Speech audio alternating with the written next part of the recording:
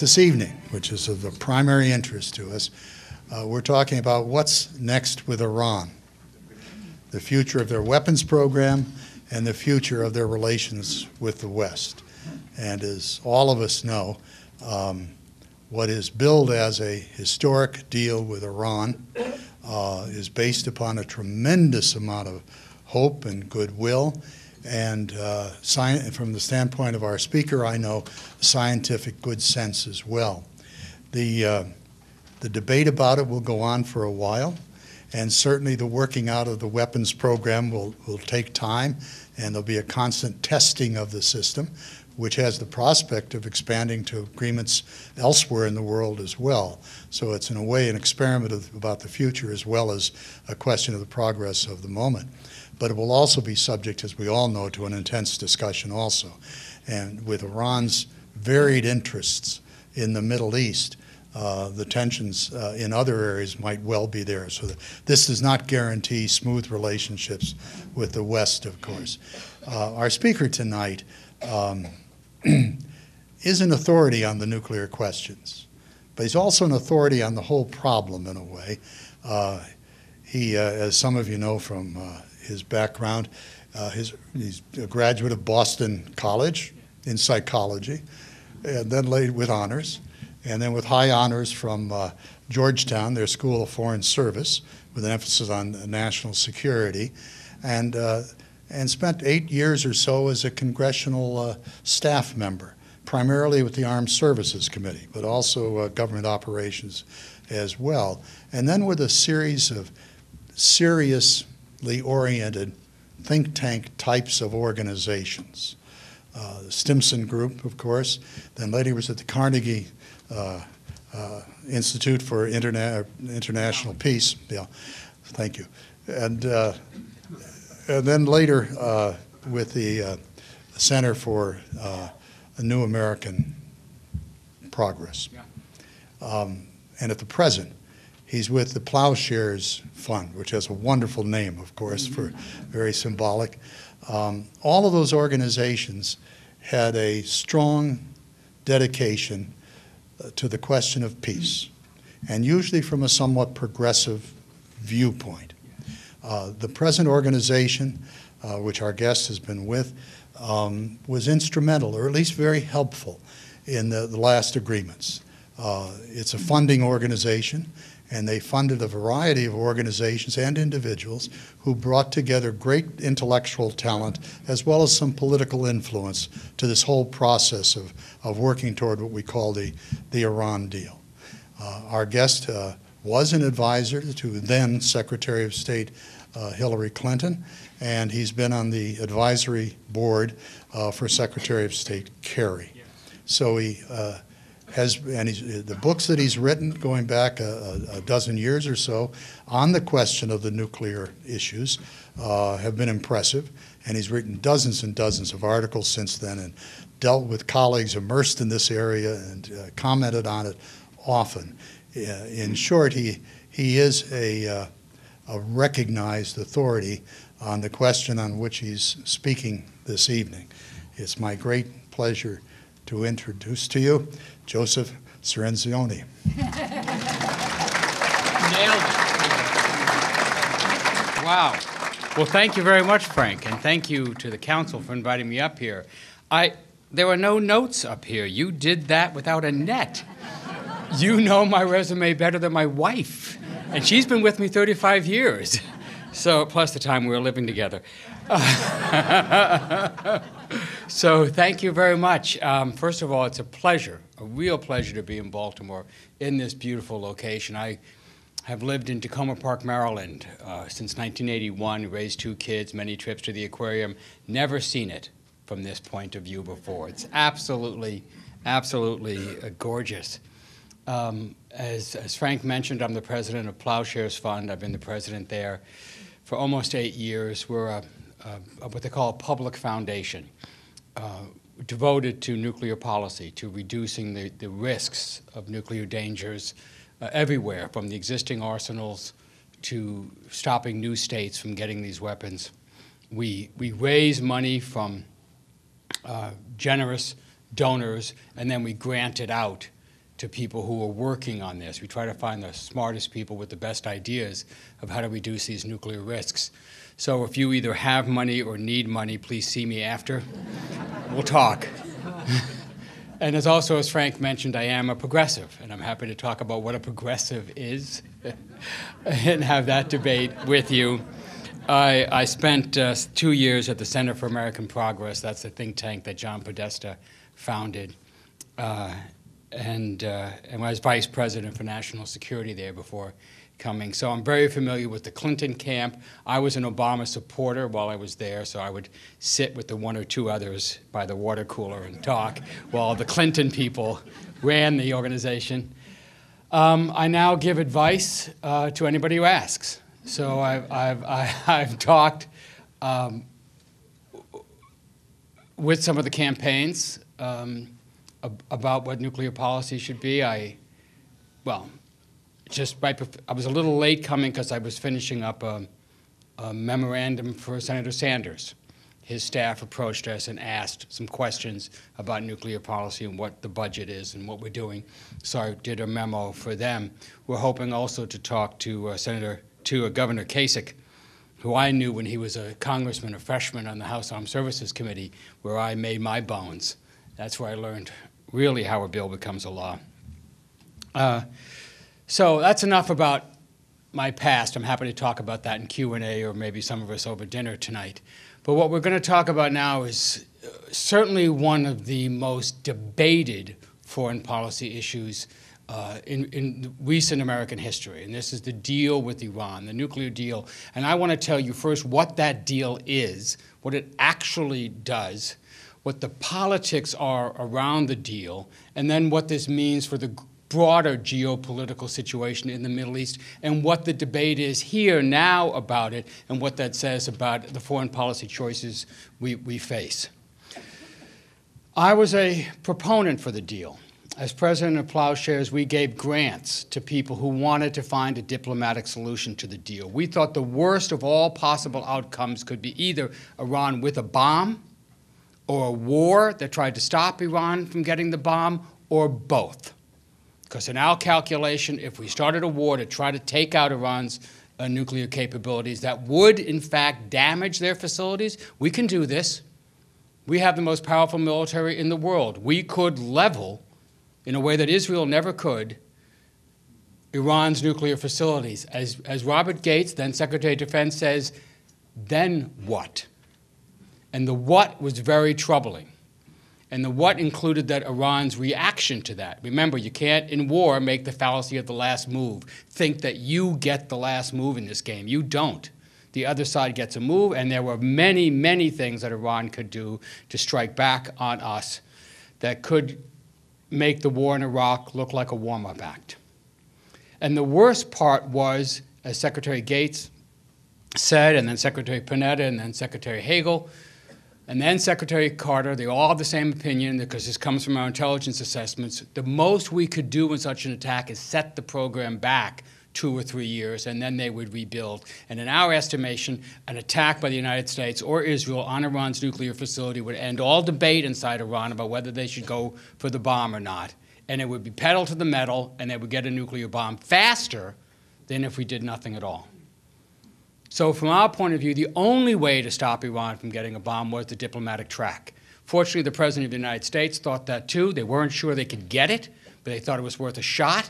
As he said repeatedly, and as our military leader said repeatedly, we have to exhaust all non-military options before turning to the military option.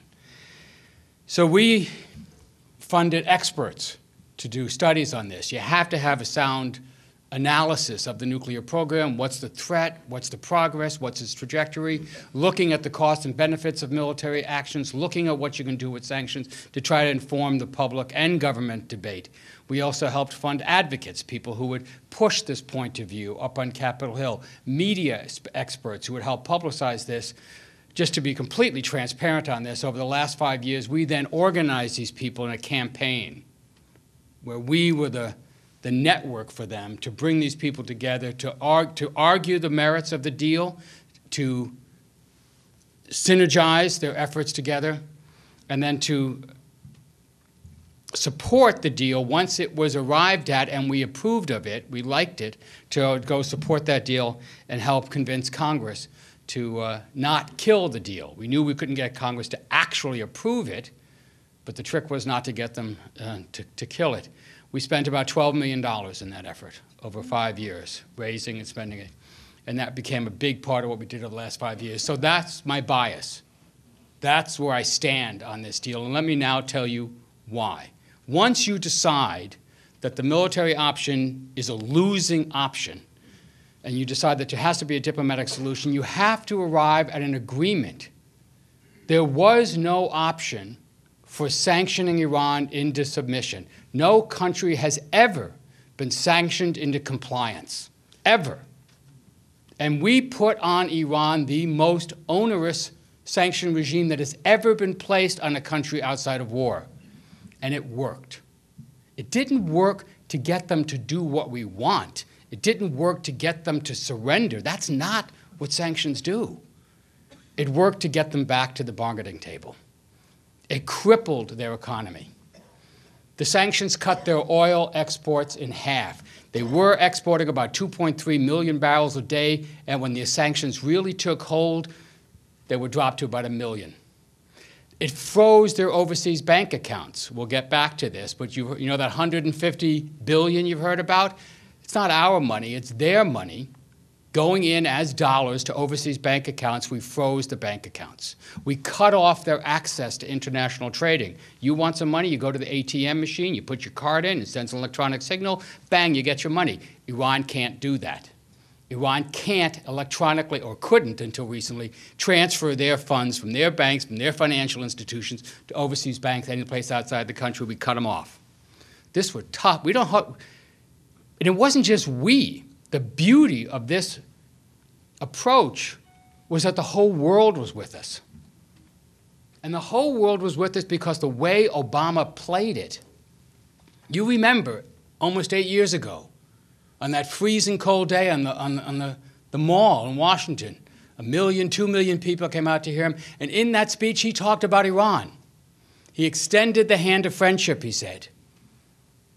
If you will open your fist, we can have relations with you. We can do business with you. Well, Iran didn't open its fist. It didn't accept the president's offer. And so, but the world understood that now we had a president who was seeking a diplomatic solution, that we weren't the problem, that we were willing to talk, we were negotiating, Iran wasn't, and that's what let us go to the UN and get UN sanctions passed on them. We discovered their secret facilities. Maybe you remember back in 2009, so the first year Obama's in office, he's at a global summit that we're having, and there he reveals the news that we've discovered a new underground facility that Iran is building deep in the mountains at what we call Fordow, outside the holy city of Qom.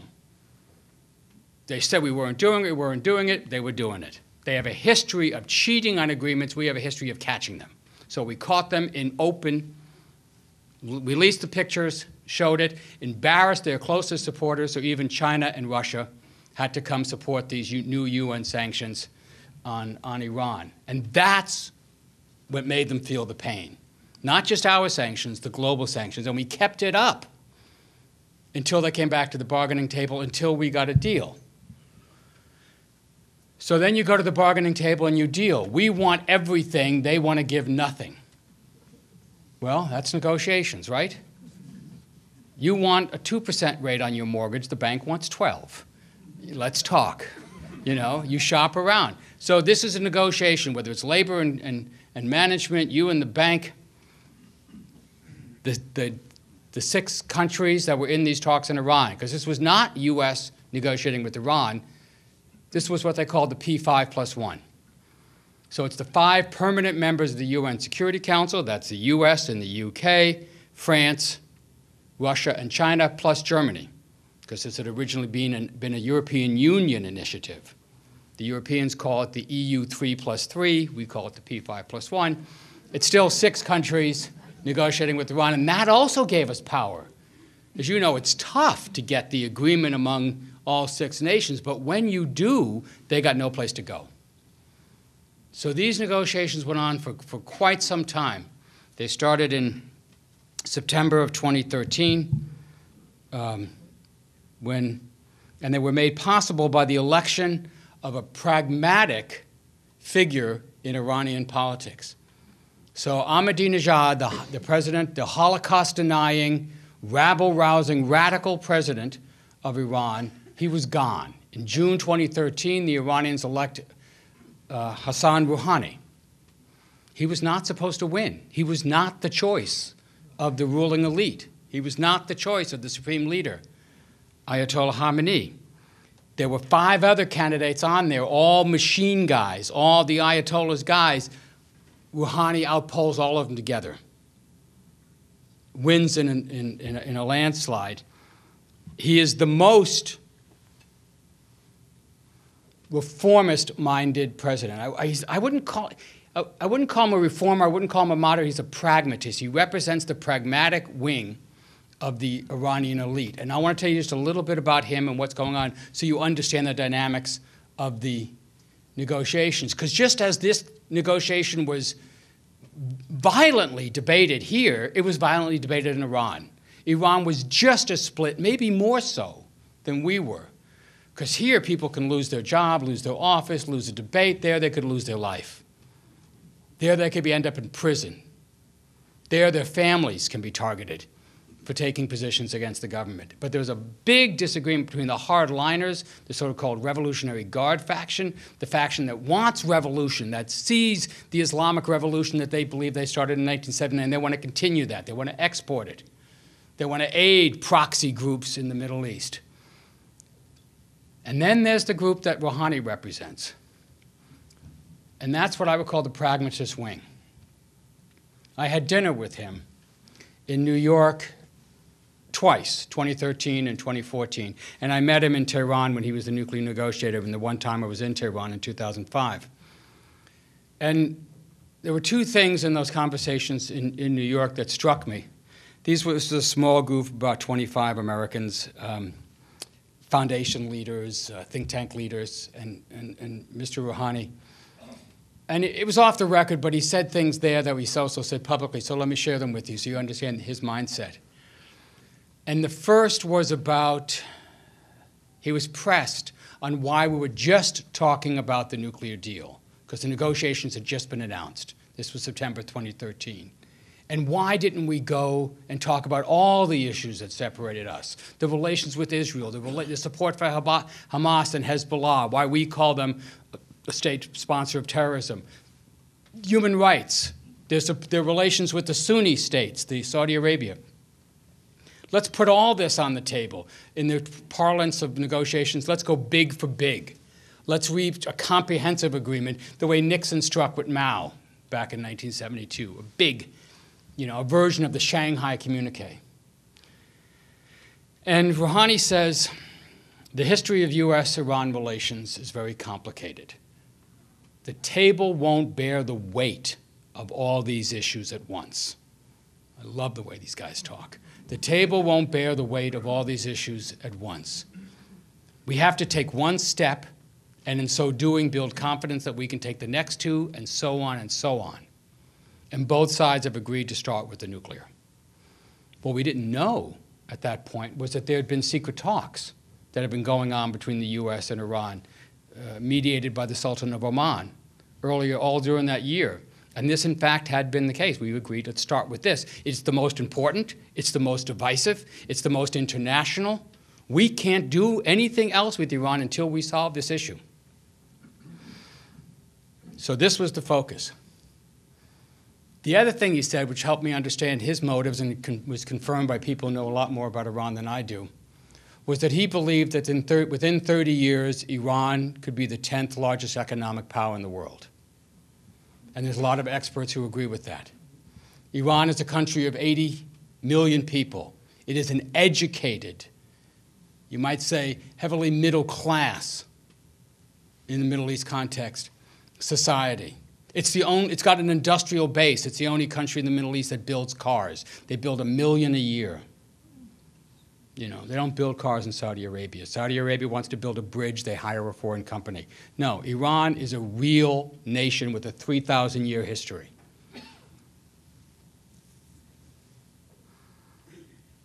So the Rouhani wing wants the power that comes from a powerful economy, not the illusory power that comes from nuclear weapons.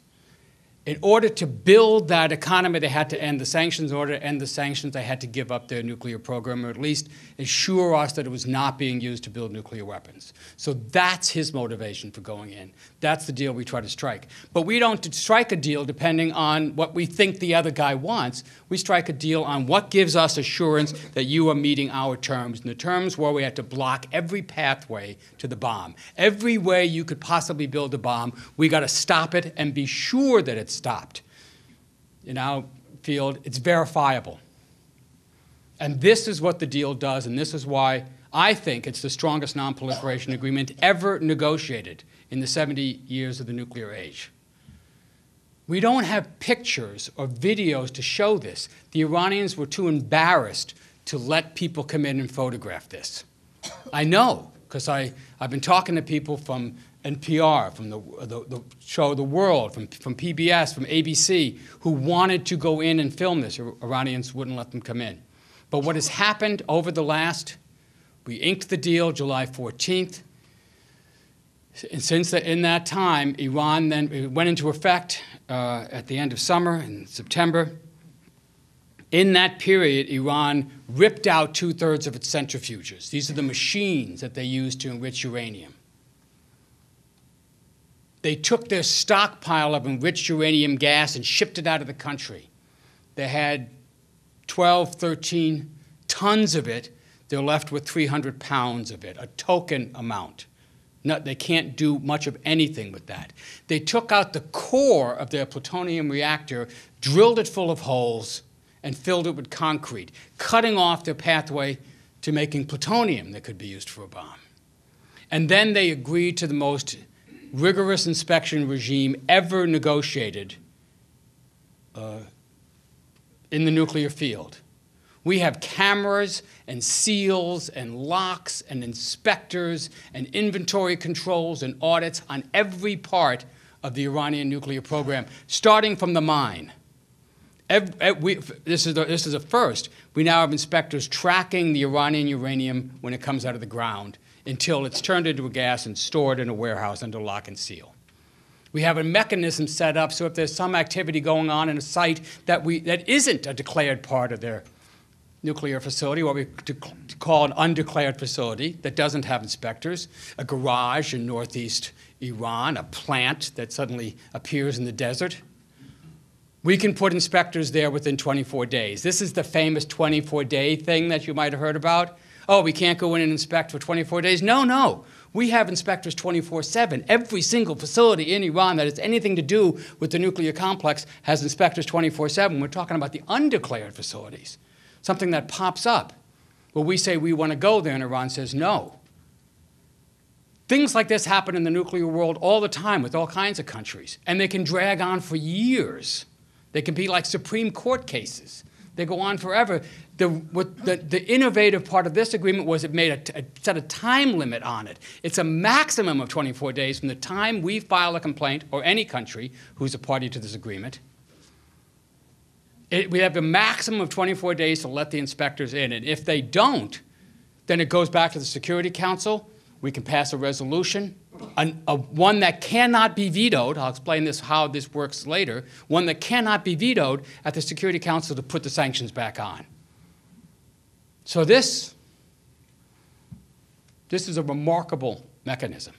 But let me pause for a second, and let's talk. I'm going to give you a little nuclear lesson about what we're talking about, if you don't mind, just so you understand this. This all started because in 2003, we found out that Iran was secretly building a centrifuge plant. Now, centrifuges are machines that are about the size of your water heater. They're made of high-tech materials, very delicate machines. Not many countries could make it.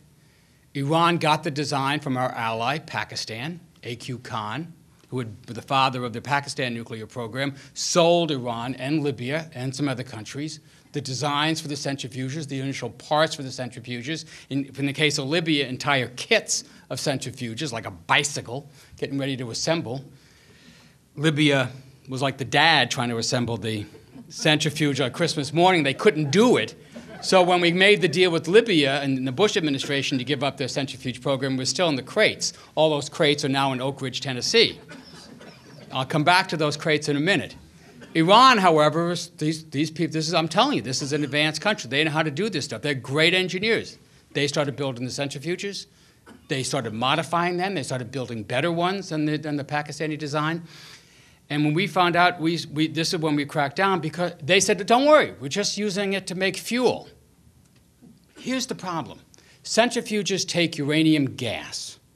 The Iranians have uranium mines. They pull the uranium out of the earth, they mill it to get rid of the impurities. It forms like a powder, yellowish in color, which is why they call it yellow cake. They take that yellow cake, they combine it with a gas, a fluorine gas, so now it's a gaseous form, highly toxic, highly volatile, and you take that gas, it's called uranium hexafluoride. You take that gas and you put it in the centrifuges because you need to purify it, because you're trying to purify it to get a higher concentration of the particular isotope of uranium that you can use to make energy, either energy for peaceful purposes or energy for a bomb, U-235. Uranium is the heaviest element found on Earth. It's the end of the line. There's nothing heavier than this naturally formed. U-235 is that atom where if you fire a neutron at it, it splits in half, forms two other atoms, krypton and barium. There really is a krypton. But you don't care about that. What you care about is that it shoots out two other neutrons. So if there's another isotope of U-235, another atom of U-235 nearby, that neutron will hit it and split that and release two more neutrons on average. You get the picture, 1, 2, 4, 8. That's your chain reaction.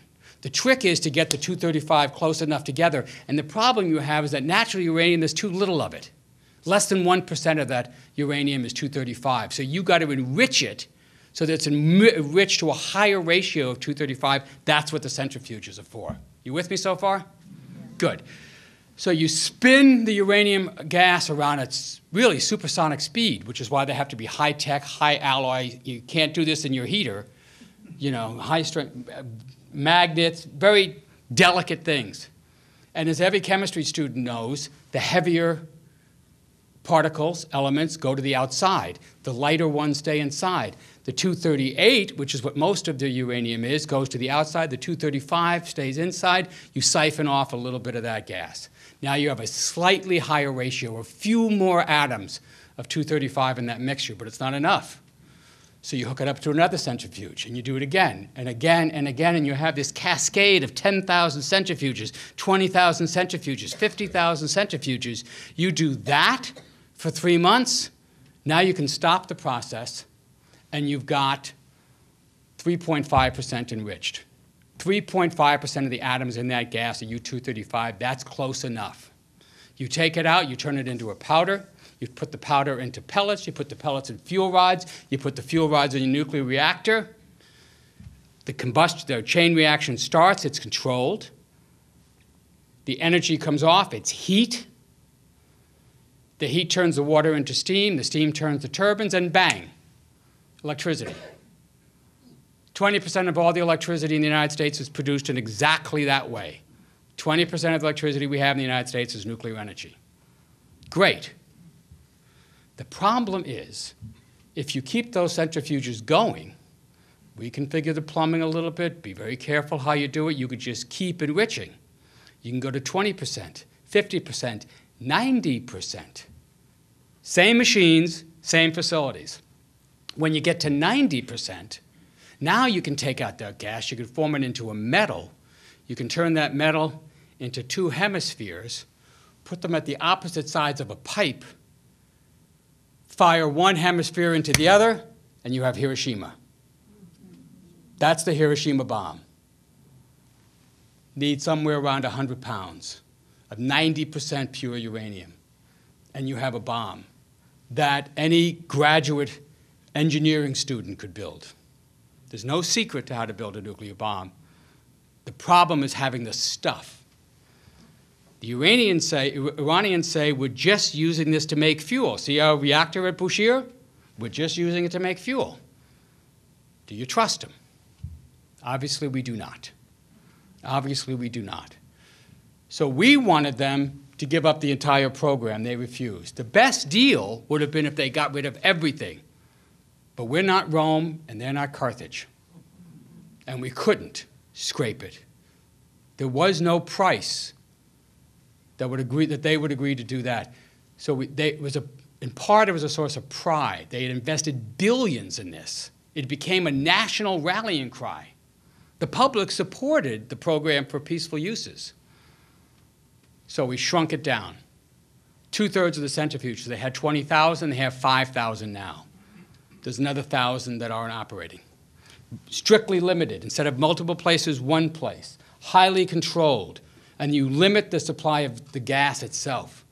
So by shrinking it from tons of uranium gas in stockpile down to 300 pounds, that in of itself extends the time that if all failed, if they cheated, if they broke out of the agreement, it would take them at least a year to get everything up and running and make enough for one bomb.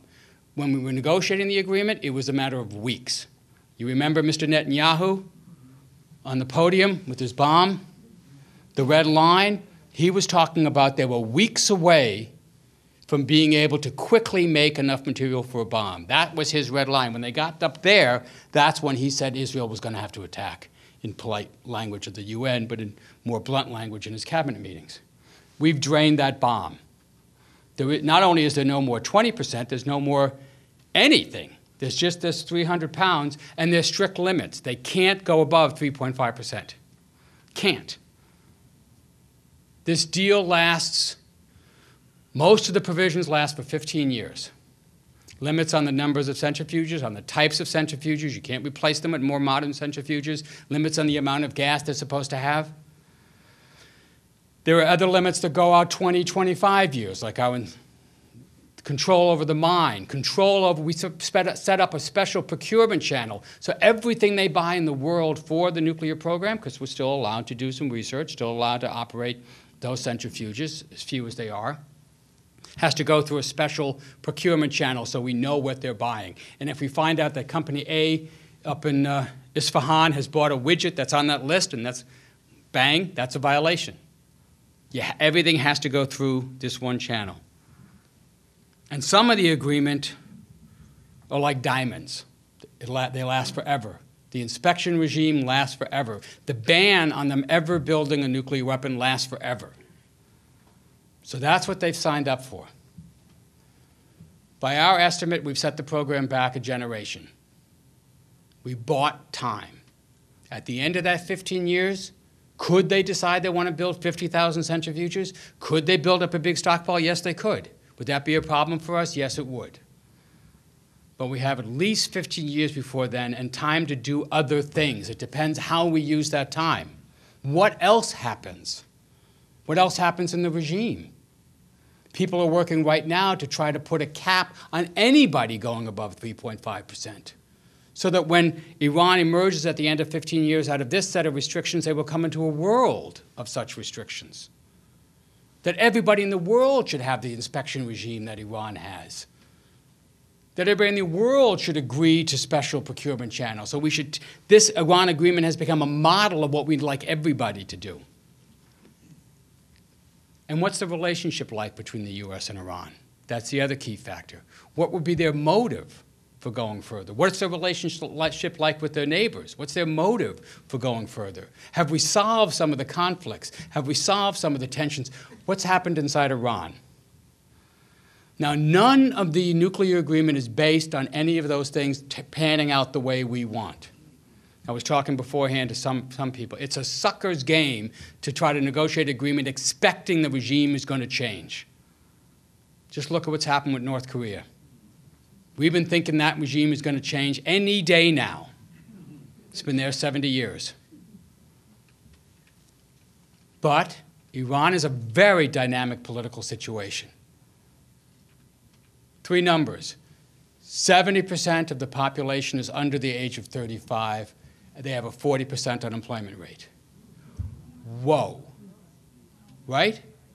That is a ticking time bomb. No country can survive that unless they're a dictatorship like North Korea. This is not a dictatorship like North Korea.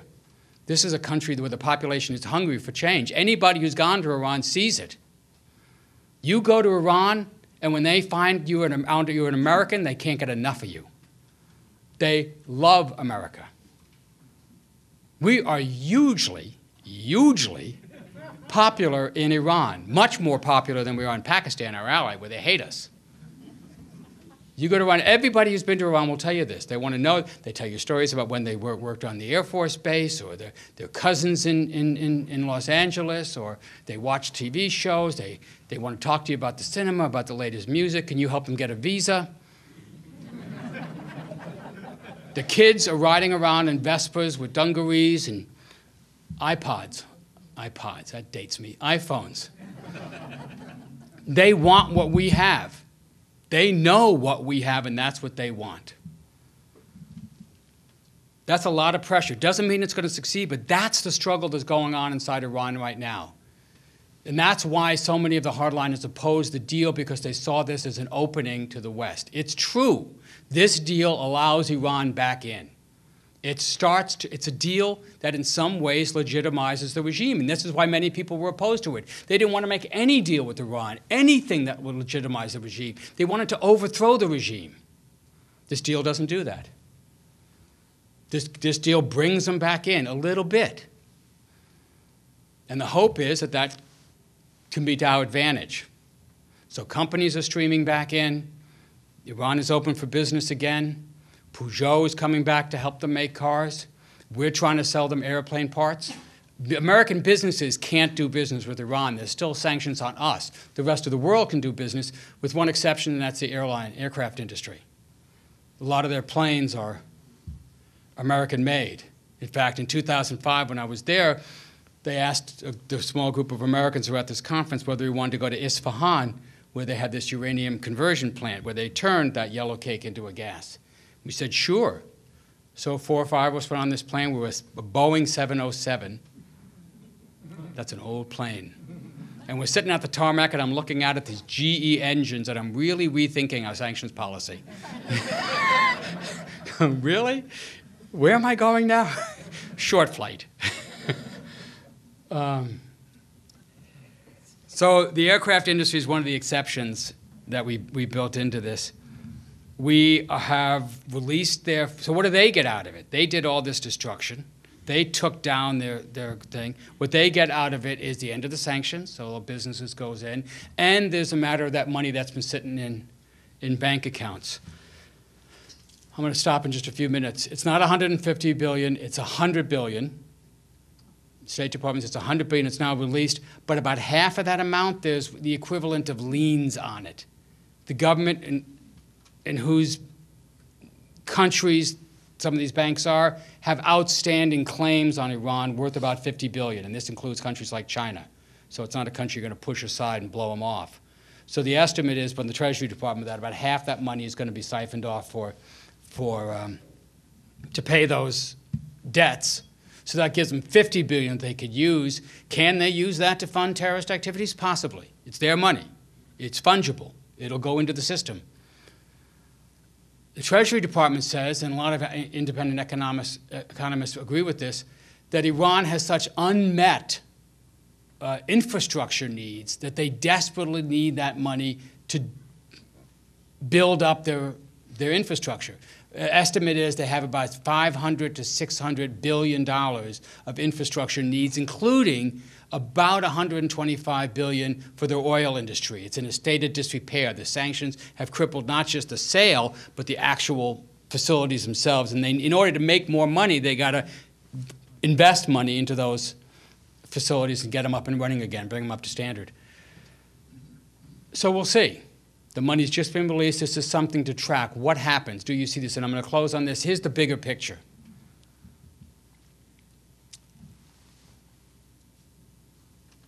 If this works, if Rouhani survives, There's elections at the end of this month for their equivalent of their parliament.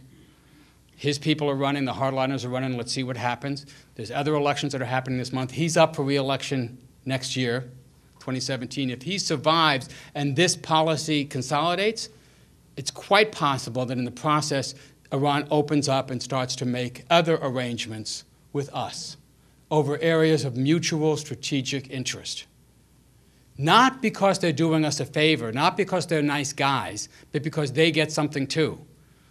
We want to stabilize Iraq, so do they. We want to defeat ISIS, so did they. We want to stabilize Afghanistan, so did they. Remember, the Taliban was their enemy before they were our enemy. Al-Qaeda was their enemy before they were our enemy. The Iraqi government's an ally of Iran's now. They want to end the war in Syria, so do we. We have different ways we think we should end it, but there's a mutual interest. It is not in their interest to have greater instability in the Middle East. Some people think it is. I disagree. It's in their ability, it's in their interest, just like China, to have an extended period of peace and stability in the region so they can grow their economy. That's their plan. So can we meet in these areas of overlapping strategic interest? Let's find out. Let's find out. Including the possibility of eventually restoring diplomatic relations. We're one of the few countries in the world that doesn't have diplomatic relations with them. Everybody else does. All our NATO allies do. We don't, because of the hostage crisis. Ronald Reagan came close to restarting them, but that didn't work out. Others have tried, didn't work out. This might be. I think it's in our interest to have an embassy back in Iran. I think it's in our interest to understand more of what they're doing, to have better intelligence. Finally, in case you think that there's some way that Iran can cheat on this agreement and we won't know about it, the Israelis don't think so. I know Mr. Netanyahu was the chief opponent to this, but there's a split between the political grouping in Israel right now and the military and the intelligence grouping in Israel. So the IDF, the Israeli Defense Forces, they believe that this deal reduces the Iranian threat for at least a decade or more. The Israeli Atomic Energy Commission just released a report a couple of months ago endorsing the agreement, saying that it gave us a high confidence that we could detect any violations, that this set the program back, that it reduces the Iranian threat. So when you look at the military intelligence leadership in Israel, they think that this deal is a solid deal and can give us, has the tools built into it to let us detect any violations. So we'll see. There continues to be a fierce debate in the Congress about this. Every week, there's a senator introducing some new bill, some new amendment to try to overturn it. You see what's happening in the political campaigns, tear up the agreement on day one. That debate is also happening in Iran, so this thing is very much in motion. This deal is going to be with us and be controversial for at least the next couple of years. If everything works out, it'll solidify, and we may start to see some benefits. And I don't mean just releasing the American prisoners. I don't mean just quickly being able to settle a conflict with the seizure of our sailors that could have led to war. I mean some arrangements. One last thing that Rouhani said in one of these units, we have to learn how to manage our differences. He chose his words very carefully. Not resolve our differences, not overcome our differences, manage our differences. That's the end state we're looking for, where we can manage these differences in a diplomatic way, prevent war, and make our country and the region and our allies safer. I believe this agreement does it. Thank you for giving me the time to explain to you why. Well, I'm sorry, that wasn't 25 minutes. I'm sorry I took up a lot of time in my filibuster. Let's go to questions. The question is, we can expect that the battle between the hardliners and the pragmatists will continue for some time in Iran. What are the prospects for how that battle plays out? Who do we think is going to win? Well, we see it already. Iran is such an interesting government. The supreme leader, Khamenei, is not a dictator. It's not like Saddam Hussein or Kim Jong-un. He's more, they sometimes call him the supreme moderator. He tries to moderate the different factions in Iran. Remember, the supreme leader is elected. There's actually a grouping that elects the supreme leader. It's called the Council of Experts. And that, in turn, is elected. so it's all the elite, but this is their mechanism for resolving the differences. It's not, I wouldn't call this a popular election. Rouhani, the man who made the deal, doesn't control the country. The interior, for example, the justice mechanism is under the control of the hardliners. These are the guys that are picking people up the street, that are arresting Iranian Americans. The ones that were just released, they were arrested and held by that elite. So there's got to be that by that hardliners. So that's part of the struggle. They didn't have any interest in smoothing things open. They don't want a bigger opening. They don't want to relax the religious laws. They don't want to give the kids more control. They don't want to have a more popular democracy. They don't want to give up economic control. In many ways, the Revolutionary Guard benefited from the sanctions because they controlled the smuggling operations. So every time a new Porsche showed up in the streets of Tehran, somebody was getting paid off. The Revolutionary Guard was making money. So they're not really interested. And even in there's such a penetration in the economy by these hardline groups, by the Revolutionary Guard in particular, that even the economic reconstruction will probably benefit them in some way. And of course, Rouhani's trying to use that to his benefit, trying to give the Revolutionary Guard an economic incentive to participate in the reconstruction, to the ending of sanctions, to the opening to the West.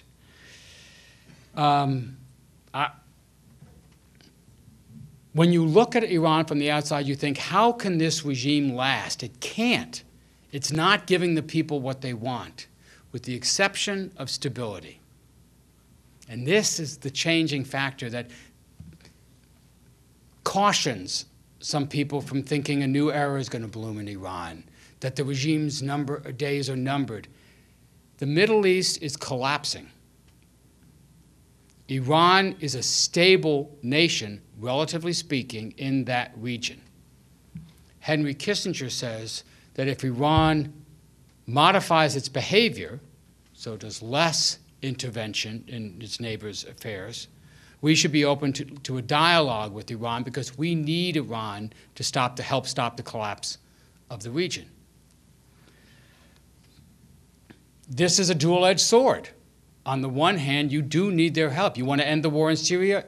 Iran's got to be involved. You want to stop the civil war in Yemen? Iran's got to be involved. You want to get a Middle East peace between Israel and the Palestinians? Iran can't get you that peace, but not involving them can pretty much guarantee you won't get it. But in so doing, you help continue the government in its present form. So you will be giving them some legitimacy. This is the problem you have. So I don't know anybody who's willing to predict what's going to happen in Iran, what the forces are. And meanwhile, you have a very serious human rights situation in Iran. And the human rights advocates that we worked with were in favor of the nuclear deal because they saw this as an opening. They saw this as empowering Rouhani, who has promised to improve human rights. But the opposite has happened since the deal. There's been a clampdown on human rights. More people are put in prison. Rouhani hasn't gotten that political space yet. So it's an ongoing battle but it's a much more complicated battle than most people understand. I hope this little talk has given you some insight to that their political system is at least as complex as ours. What is it like to be a woman in Iran? I'll tell you some of the Iranian American women I know will often refer back to magazines' photos of the 70s. Under the Shah, there was a brutal dictatorship. It was also one of the most liberal governments and countries in the world. Most of the Iranian women that I know don't want this regime.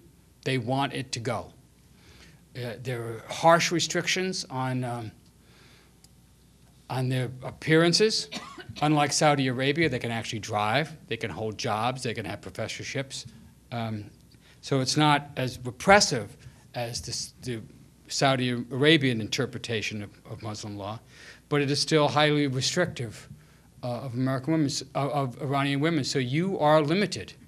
You are limited. I mean, men can't shake a woman's hand, for example. I think it's, yeah, a little over. 50% of the population has constrained rights. I wouldn't say no rights, but constrained rights. Absolutely true. Absolutely true. And this isn't my area, but I think it's actually worse in Saudi Arabia. But Saudi Arabia is an ally, so we don't bring it up too much. But this is a general problem with this theocratic regimes. It's not Arab regimes. It's not Muslim regimes.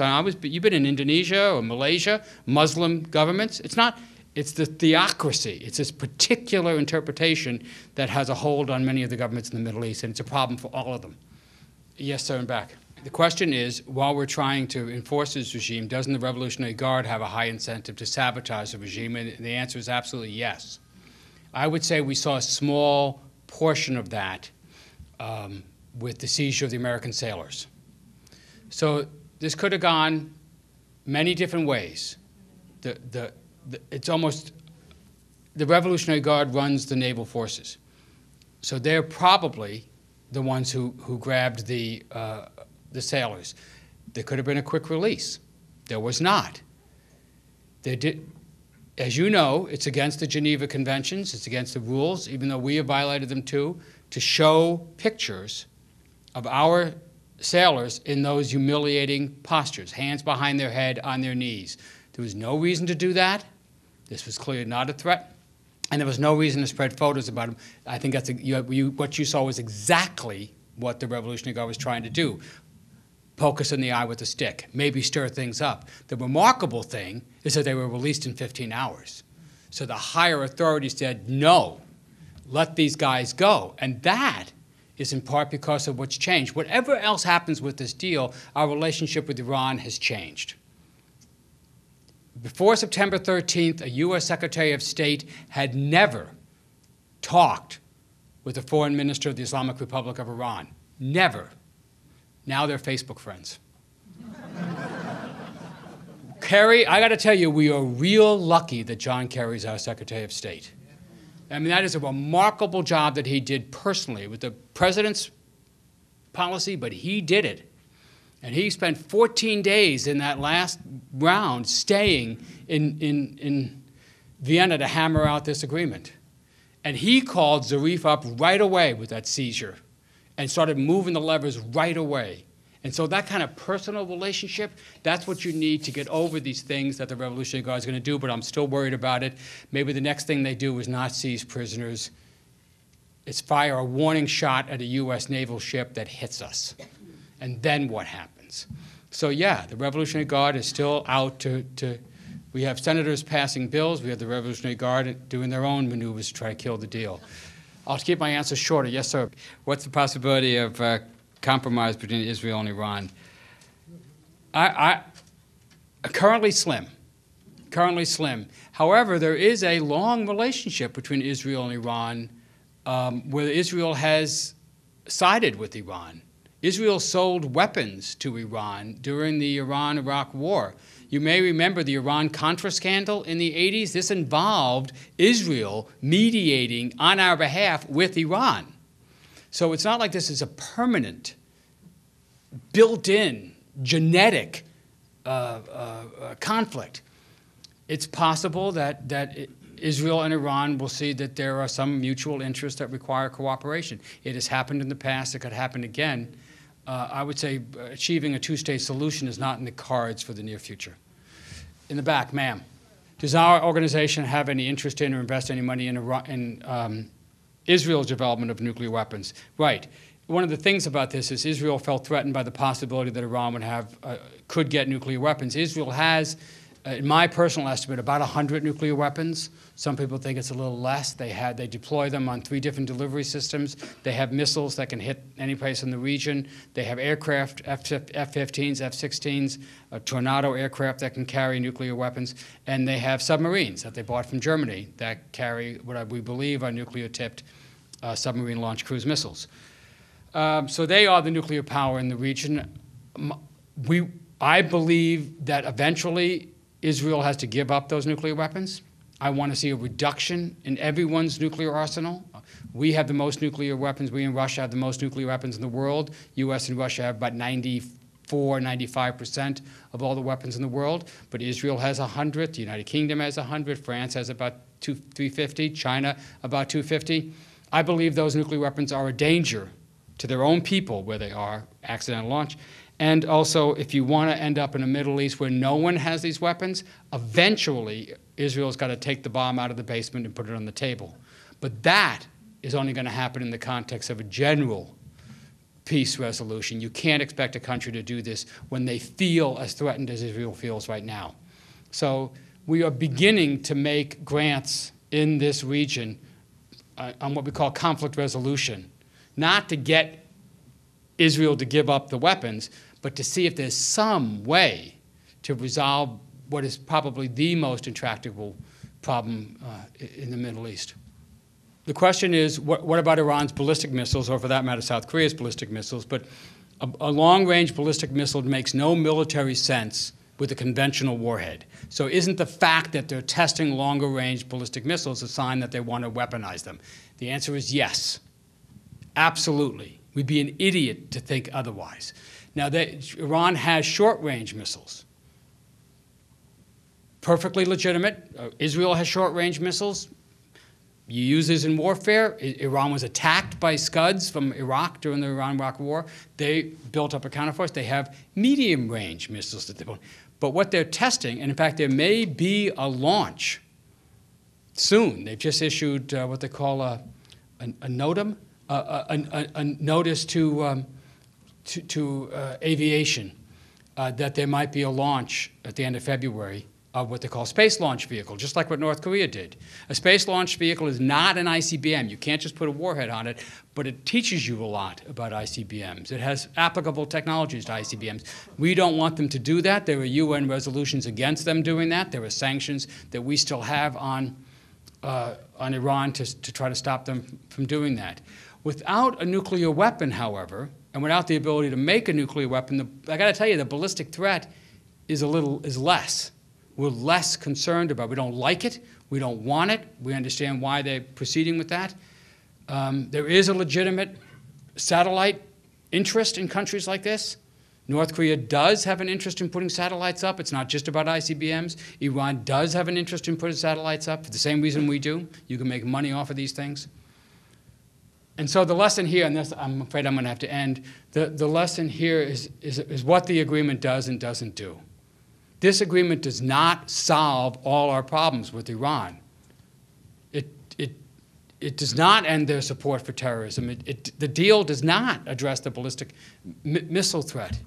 It is not a cure for cancer. It's not going to help you shed unwanted pounds. It does one thing and one thing only. It stops them from building a nuclear bomb, and in my book, that's enough. That's plenty. Thank you very much. Thank you. Thank you.